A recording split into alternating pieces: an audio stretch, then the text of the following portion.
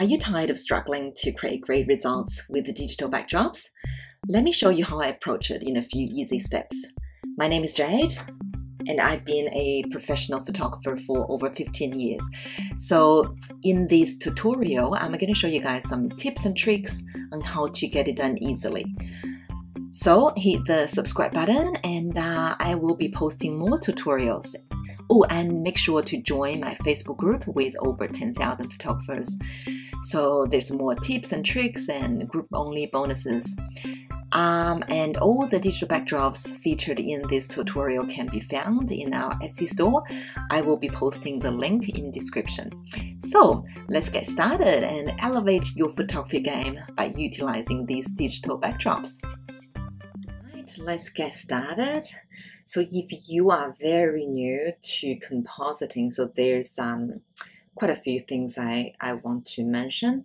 The easiest thing you can start with, that would be the skinny backdrops. So let's have a look. But by saying that, you can see this image I will be using as the image to show you guys how to do it.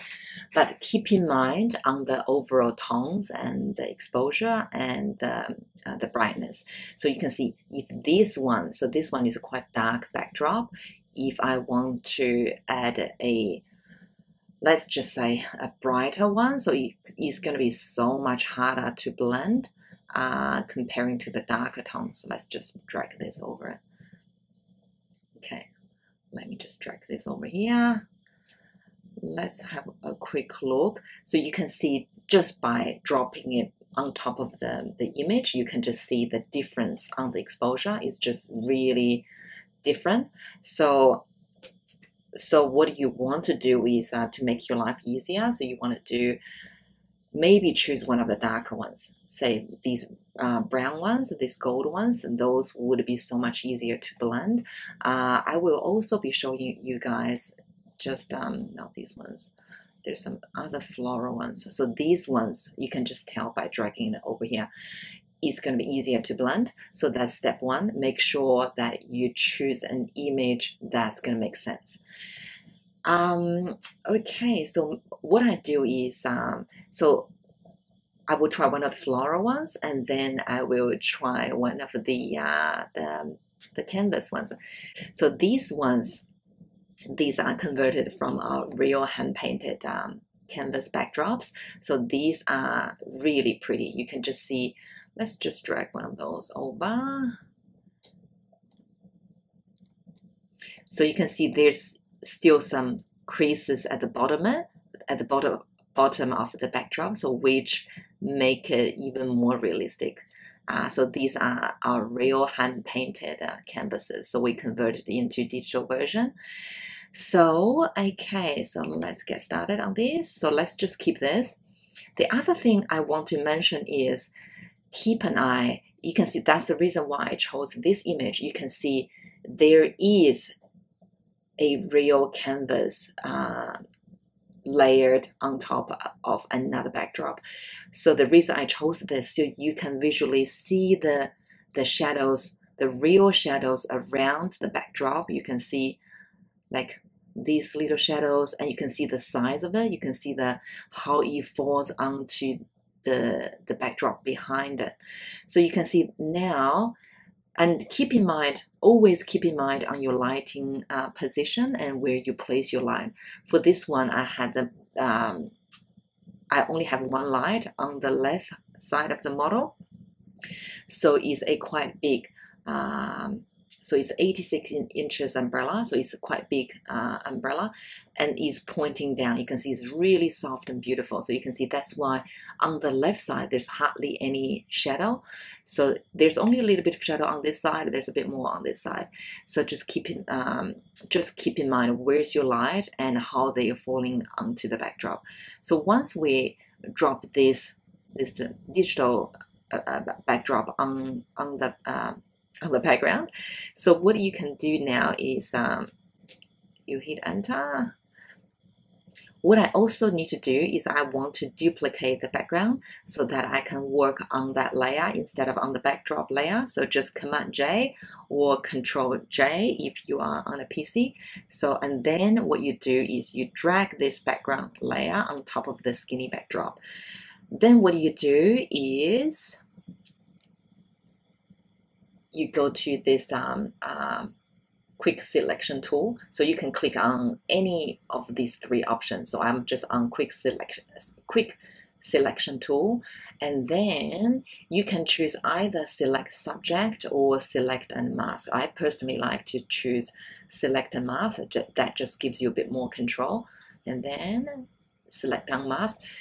Mask is very important, I find, to drop the skinny backdrop already onto the layers before you do the select subject. So that way, by the time I hit select subject, the magic button, I hit the select subject, you can just already visually tell how it's gonna look on top of this the backdrop behind her. The reason why I like to go into this like interface is that there's way more options and control you can do. So there's refine hair, so you can choose the refine hair, and then there's also color aware and object aware. So these two, sometimes I toggle between those two because depends on the tone of the image. Sometimes color aware gives me much better result. Not too sure if you can see the difference. So you can see there's a little bit difference around her hair. So now it's on object aware. And then if you hit color aware, sometimes it blends in much nicer. And then of course you can choose the radius, you can choose smooth, feather, and all that depending on the image. And then you can also just click on refine hair. So you can see that gives you, that just changes even more. This one I don't feel like we need a refine hair. I think this one I am going to keep color aware. I just feel like it blends in a little bit better. So there's other tools on the left hand side. You have your refine edge brush tool that you can use too, but this one I think is pretty good. And then I will just hit OK. Now we're back to the main layers, and then the model is selected, and you just hit the mask. So now she's on top of the backdrop. So once you are here, there's a few things we need to consider. One is, okay, you can see the backdrop, it still looks a bit too bright. So what I need to do is I need to drop the exposure down a bit. So just on the backdrop layer. So now what I do is I hit levels, either levels or curves, and it's just like a personal preference. So I use levels, and now what I need to do is I just make it a bit darker. I drag the slider a bit more to the right side, and then maybe I drop the highlight just a tiny bit too. So that way it blends in a lot nicer. So the other thing what you can play with, so this one now is, this one, just make sure this levels layer is on top of the backdrop, is not on top of the model layer. So that way it only affects the backdrop layer. So the other thing what you can also do is that there's all sorts of blending options over here. So you can play with the blending option of the backdrop. So it depends. So if you find something that you really like you can obviously change to those, but sometimes I would rather choose the digital backdrop that I like on the design and on the color tone and on the exposure first before I play with the blending mode. Because if you choose a white backdrop, it just might not blend well regardless what you do. And then play with your levels layer to adjust the exposure on the skinny backdrop. So that's step one. Okay, so now step two. We want to match the shadowing around the skinny backdrop, so to hopefully create a similar look like you can see the real canvas behind her.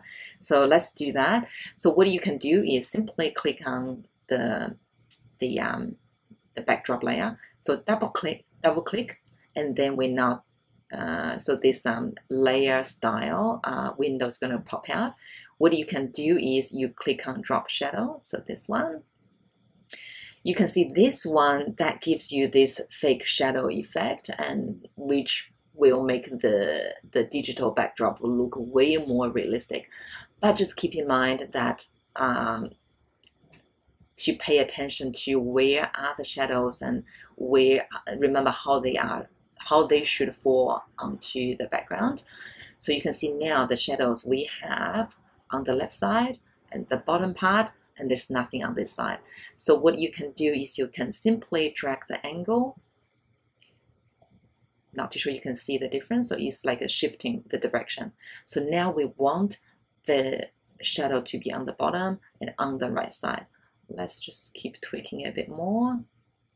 All right, so now, so the capacity, it depends. You can see that's like not much, and that's a lot. So darker backdrops, you might need to have like a higher opacity, just like you can see on the right side, the real canvas, you can see it's quite dark. If I have the opacity quite low, and you don't see it, so okay, so you just drag this until it makes sense. And then you have your distance to play with, that controls how far away the shadows they are from the canvas. And remember, so the stronger the light, and then and depends on where the position of the light. So if, for example, if I have the light quite further away from the model, the shadow will be a bit further away from the canvas too.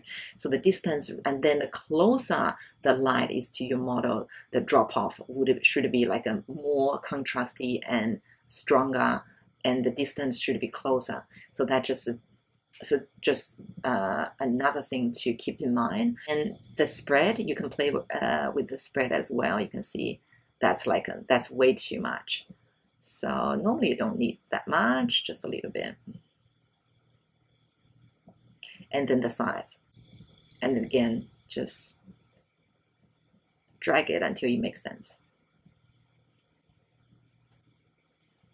Okay, so I'll just show you the before and after. So this is after, this is before. So you can see, I don't even need to do the before and after. You can just compare this backdrop versus my real backdrop. You can see the similarity, and you can see the how convincing it is. It's pretty good. So if not, unless somebody telling me, okay, this is a fake backdrop, I wouldn't notice. And on top of that, you can see this, because this set, they are converted from our real canvases. Some canvases, you can still this little curl up effect at the bottom of the backdrop, which makes it even more realistic. So that's that one. Okay, so another step which I find is essential is that, let's get rid of that for now. You can see naturally this side is a bit brighter than this side. So you can see there's a little bit of shadow on the backdrop. I'm not too sure if that's from the model or is that just the natural, the fall off of the lighting. You can see there's a little bit of shadow right here around her body, just falling off on the backdrop.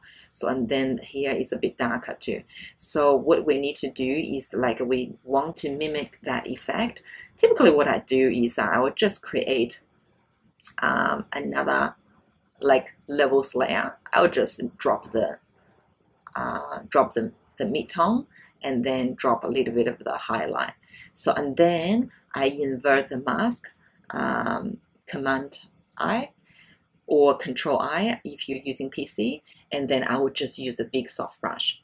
So that one, maybe let's do 20% opacity. So that way hardness, make sure it's soft. So hardness is 0, and I'll have a big brush. Let's just quickly brush it a tiny bit. And then around the model, let me drag this. under the model layer. So that way you can see now it's just a bit more like realistic. So that's one little trick that you can do. The reason why, if you haven't been working with digital templates for a long time, the skinny ones are the easiest to use because you don't have to worry about the shadowing on the backdrop, like on the big backdrop. So you can see there's shadows, so you don't have to worry about that. You can keep all of these. So you only have this part to worry about. And then the other thing sometimes I do, it depends on the digital backdrop you choose, how close the tone is to your backdrop. And sometimes I find the blending could be a little bit hard. Normally what I can do is I go back to the model layer, and then I use this I use a soft brush 10%, and then I will just soften the mask a little bit, so that way the model can blend with the backdrop a little bit more too. So you can see if I do this, that just make it way more realistic than not doing it, because sometimes the problem with the composite is that you have this really cut out look. So it just doesn't look, it blends in not that much. Sometimes if that's the case, I will just slightly do this, and that's gonna ensure the model blends in a bit better. And I'm not too sure if you guys noted, I'm just being like really picky, okay? So I am like really zooming in to look at the result. If you don't, like, if you give this to the client, they wouldn't be able to tell. So it looks fine. You know what, on top, I want to make sure I still see the gold. I want to bring out the gold a bit more. So the other thing, I'm just being really picky, okay? So if you really feel like, okay, I wanted this look 100% realistic, what you also need to do is that you can see the sharpness might not match. You can see the model around the hair and the backdrop is just a bit too sharp. So if that's the case, what you can do is you go back to the backdrop layer, and that's what I need to do is, because it's a smart object, what I need to do is I need to rasterize layer, so that way you can blur the layer. And now I go to filter and then blur. Now lens blur is showing. So click on lens blur. You only just need the tiniest bit, so you can see you can change the radius. If I drag this, it's going to be really blurry. Okay, so now just drop the radius to maybe 5, depending on the image. And now that one is blurred. So now if I go in, you can see it blends in beautifully. So the model is, the softness is so much, like the softness, the sharpness of the model, between the sharpness and the sharpness of the backdrop, it makes more sense now. You can see even my real canvas backdrop, how soft it is comparing to this one. So you can see that's where you really want to pay attention if you want to do that one more step. Most of the time I wouldn't be bothered. So I'm just showing you the whole step-by-step, all the things you can think of when it comes to placing a digital backdrop onto your real backdrop. So I will do one more. You know what? Let's just disable this layer. What I do is I quickly, once you have masked the model out, you can do is you can just quickly change and try a few other layers and other digital backdrops and see if you like the other look better. So for example, like this one, let's just bring this up to where you want the flower to go around the model. And then I think maybe just over here. Now, what I do is, this is a smart object. I'm just gonna right click and then click on rasterize layer. What I do is I will cut a chunk out of it because I want the two backdrops two layers on top of each other. So this one, I will just have it a little bit shorter. I'll get rid of that. And now double click on your drop shadow. So that's already, the settings already there. I don't need to worry about that. So, and then I will, you know what, if anything, I am gonna, you can see this side is lighter, this side is darker. If anything, I want to flip the image. So I want to go to transform. So you go to edit, transform, and then flip horizontal. So that way the lighter side is on the left. So that way it matches my lighting. So, and now what you can do, let's go have a look if I want to soften the image. So that's that. I am going to click on filter, blur, lens blur, and then hit OK. I think that's pretty good. Let's have a look. All right, so I think that looks good. So then you can go back and forth and see if you like the skinny one better or if you like the floral one better. So that's this the gold one, and then that's the gold one, and then that's the floral one. All right. So if anything, what I need to do is I want to show you guys a lighter color backdrop and to see if there's any difference. So I'm gonna open this image up.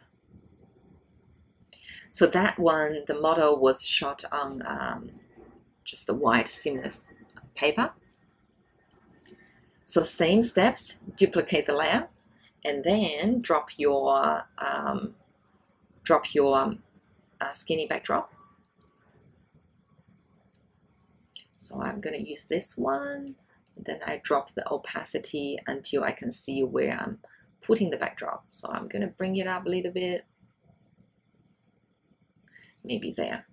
All right, so now rasterize the layer, and then I can crop it out a bit. So just pay attention. You can see that area, that's where the shadows are. So I want the backdrop to go on top of that, so above that. So I'm just going to crop this out until here. So delete.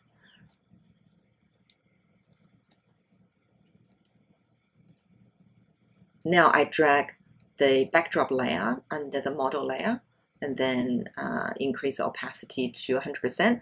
Now go back to the model layer and click on the selection tool and then select and mask over here, and then click on select subject.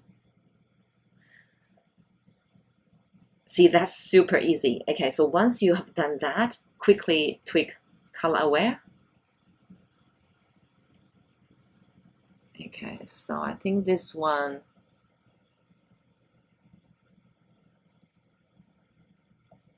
okay, I think at this one I prefer the object aware.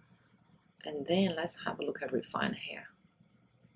Okay, refine hair, that looks really good too. Okay, I think that looks good. Let's go back. So hit OK and add the mask on that layer. So now we have that. So there's some imperfections I only just noticed here. You could have done it in select and mask to mask it out within that interface. So here, but if you have like little spots that you missed, you can just simply go to that mask and use a white brush, 100%. You can just quickly fix that. That looks really good. I feel like that, like the hair was masked out beautifully. Okay, that's not too bad. Okay, let's drop. All right.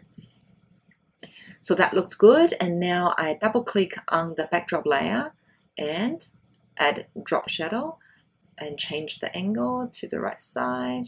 So you can see the opacity on 85%. That's way too dark for this backdrop. Okay, So spread, size, then opacity, let's drop that. Let's drop that. And then the distance, tiny bit closer.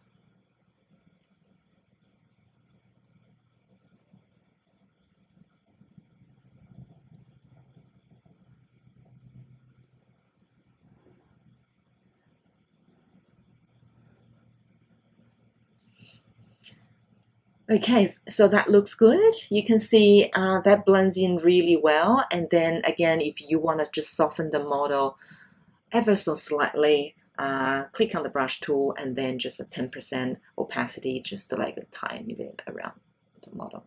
No, that's 100%. Make sure it's like low opacity. Let's do that. Let's have a look. Just like that, tiny little bit, so that it blends in a little bit better.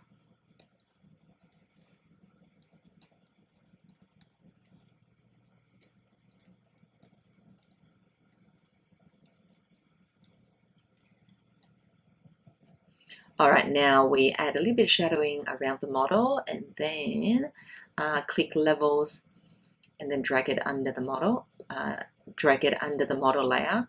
And I'm just gonna drag the slider, highlight and mid-tone, invert the layer, big soft brush, just 20%. Let's just do it around the model a little bit.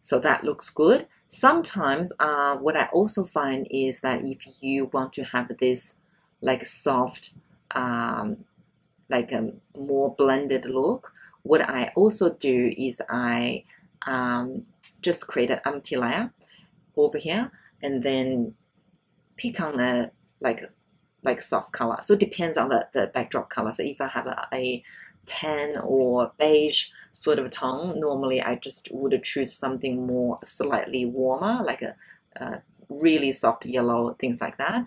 So if this one is just like a grayish white background, I'm just gonna choose like a white color, like a bright light color, and then I use a massive big brush and then low opacity, maybe 10 to 20%, and then I will just brush onto the backdrop.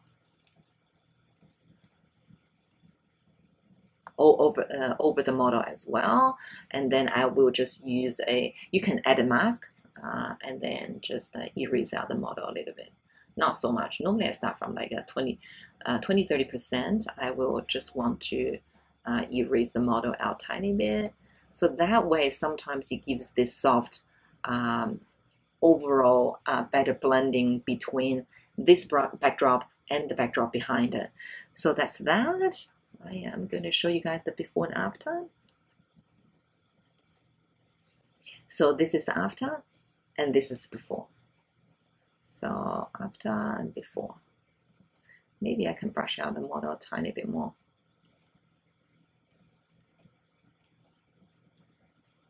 All right, so that's that one. And then it's easy that you can just like try some other backdrops and see if you like the other one better. So that one,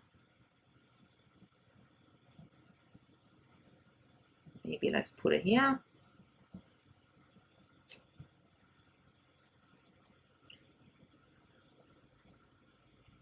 Rasterize layer, get rid of a chunk,